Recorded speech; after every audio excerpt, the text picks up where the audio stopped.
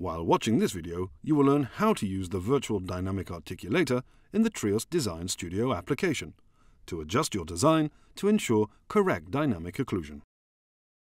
Using the Virtual Articulator, you can check your design in dynamic occlusion, where the movements are guided by existing teeth. This is especially useful when designing posterior teeth.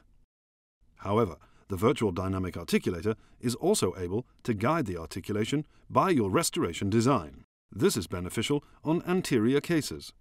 By enabling this option, you can check how your design of incisors and canines guides the articulation. Besides visualizing the dynamic articulation, the Virtual Articulator includes an instant adapt design, making it much simpler and faster to ensure good dynamic occlusion. The dynamic Virtual Articulator can be accessed and used in the anatomy design step. To activate it, click on the articulator icon. The scans mounted in the articulator and occlusal plane will now be visible. The visibility of the articulator and occlusal plane can be adjusted for your convenience using the visibility sliders.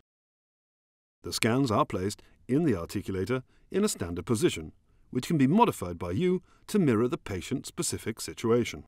Do that with the help of the indicated control points. Scans can be moved in a full range of directions and angles.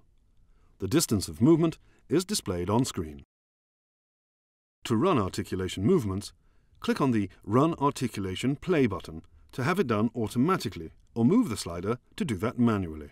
The Virtual Dynamic Articulator will run standard recommended movements for laterotrusion, mediotrusion, and protrusion and retrusion.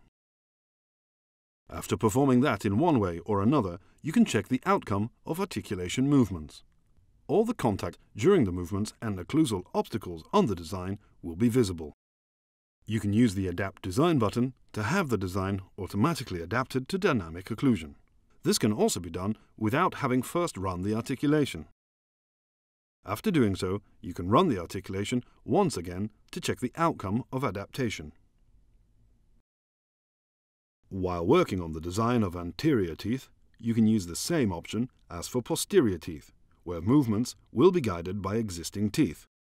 However, if you wish to use the design to create guidance for jaw movements, tick the Guide by Design option. Now, when you click the Run Articulation Play button, all movements will be guided by your design, instead of the occlusal surface of the scan. If the guiding contacts are too extensive, you can use the Cut Design button. It allows you to cut the design by setting the value of adjustment of the design, and therefore achieve the expected guidance. Just set the value of adjustment that can be anything between 0 and 1 mm.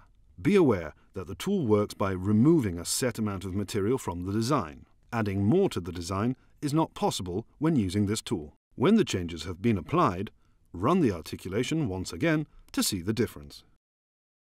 Now you know how to use the Virtual Dynamic Articulator in TRIOS Design Studio. Thank you for watching.